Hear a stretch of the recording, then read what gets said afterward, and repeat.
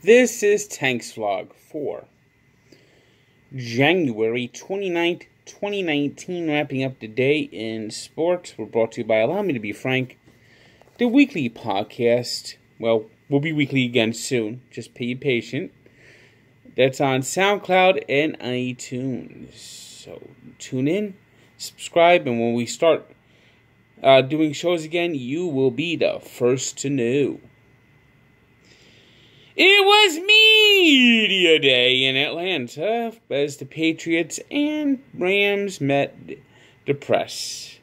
And of course, this was the NFL showing once again how out of touch they are, as Dave Portnoy nearly got arrested. What the hell is wrong with the NFL? Do they want this? It's like a big joke. I mean, what was Dave asking that the NFL was so offended about? He went up to Todd Gurley and talked to him about his lying down. Oh, I get it. He made a clown shirt of Roger Goodell. Right? Is there anyone more thin-skinned than Roger Goodell? Seriously. Roger Goodell is like the guy that you put the sign on that you say, "Kick me." And you got to kick him. You know, it really is like a competition between Roger Goodell and Gary Bettman to who could be the worst commissioner. Anything you could do, I could do worse. No, you can't. Yes, I can. I can make things even worse than you. Media Day. You know, you gotta have the players go talk to the press. And this isn't just the sports press. Now they bring in everybody. They bring in kids. They bring in MTV. They bring in all the Access Hollywood and all the bullshit. Yet Dave Portnoy can't talk to the press. He gets escorted out of the Phillips Arena.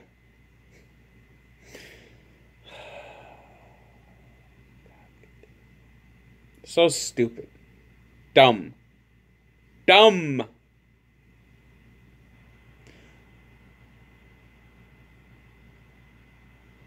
Meanwhile, ESPN announced today that baseball tonight is going off the air. I guess we're going to have more PTI, more more part of the interruption, more debate shows, more X Games. The X Games. Good God, the X Games suck. More basketball, more 3-on-3, I guess, this summer.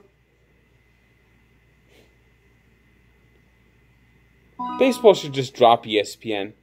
Drop ESPN like it's hot. Give them nothing to show.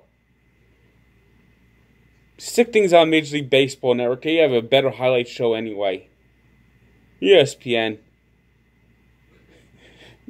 Oh, I guess that's why Portnoy was kicked out. Yes, they're not part of the ESPN movement. Pathetic. In sports that are actually played on Monday night, the NHL resumed after the All-Star break with a pair of games, and one of them was New Jersey Devils, and they actually went out there and played good tonight. They got power play goals, shorthanded goals, even strength goals as they destroyed the Pittsburgh Penguins 6-3 in Pittsburgh. You know, the Devils are only 19-23-7, worst record in the Eastern Conference. Do you believe 3 of their wins, 3-0 against the Penguins? Why can't the Devils play like this every night? They should pretend everyone's the Penguins. I mean, Sidney Crosby, absolutely non-factor. It's the Devils just like taking apart the Penguins. All year they've done it now.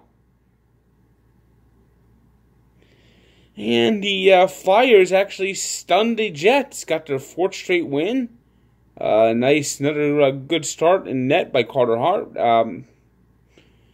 As the beat the Winnipeg Jets 3-1. NBA, good things must come to an end, and for the Nets, that was tonight as their 6-game winning streak came to an end in Boston with a 112-104 loss to the Celtics. Now, that's not a bad loss, keep in mind. Celtics are a true contender who have underachieved at times this first half, but no Spencer Dinwiddie, and they actually were in the game most of the way.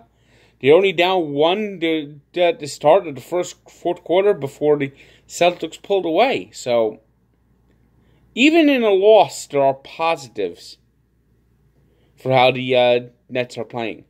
Meanwhile, every loss you take helps you get away. The Knicks lost again, 101-92. Yes, this time the Knicks lost to the Hornets. What is this now? 9 in a row? 10 in a row? 10-39. The Knicks are tanking it right. Tank it up. Tank it up. Tank it up. Oh, ho, ho. Warriors took down the Pacers for their 11th straight win, 132-100. It was the Nuggets, 95-92 winners over the Grizzlies, despite a strong performance by Marc Gasol. It was the Hawks beating the Clippers, 123-118. Today's 3 stars are Travis J. Jack of the Devils, who had a goal and 3 assists in their shocking 6-3 win over the Penguins. Tobias Harris had a good night for the Clippers in a losing effort to the Hawks. And Marc Gasol also had a good night for the Grizzlies in a losing effort to the Nuggets. In fact, it's Marc Gasol's birthday on Tuesday. He turns 34. However, our birthday shout-out goes to one of the top goalies of the 90s, other than Martin Brodeur, of course, and also had a good run in the 2000s, winning a Stanley Cup with the Red Wings after coming close and missing with the Sabres, and I'm talking about Dominik Hasek, who turns 54. And this was 1994 when Julio Cesar Chavez, in his 91st fight, finally lost, losing a split decision to Frankie Randall. And get this, he would not have lost this fight if it wasn't for a low blow, a controversial low blow in the 11th round. Because on the one scorecard, he only lost by 1 point, and he got a 2-point deduction. So he could have gone up to 90-0-1 if he had won this fight. Incredible. I don't think we'll ever have a boxer that fought as often, fought as hard. You have all this hugging, which has killed the damn sport. Julio Chavez went toe-to-toe with people. Tried to knock him out. Knocked many people out. He didn't Floyd Mayweather a fight into boring everyone to death by hugging everyone and just trying to get to a 12-round decision. No. Julio Chavez went out to beat people, and he did. And he was just one of the absolute legends. He was a super lightweight, absolutely just dominated the sport for a long time.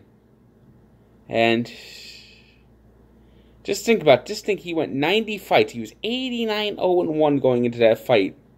And the draw was a little controversial. He should have lost the draw to Pernell Whitaker a year earlier, but that was after 87. He was 87-0 before he had a draw. So check out the story at Barstool Sports. And at Sports Encyclopedia, where sports history lives. And don't forget to listen to Allow Me to Be Frank, the podcast you can hear on SoundCloud and iTunes. We should be getting back to recording very soon, so keep your ears open. Good day.